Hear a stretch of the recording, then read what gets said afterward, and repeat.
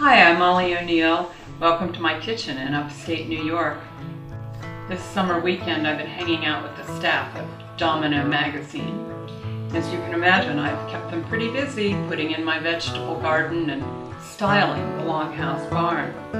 The only way I know how to thank them is to get up earlier than they do and put together a great Sunday brunch for them.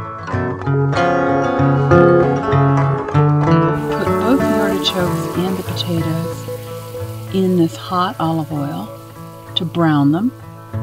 Get them nice and warm and toasty on the outside. Add some bell pepper, some salt and pepper. Bring all the flavors together and then top it with a couple poached eggs and this saffron hollandaise.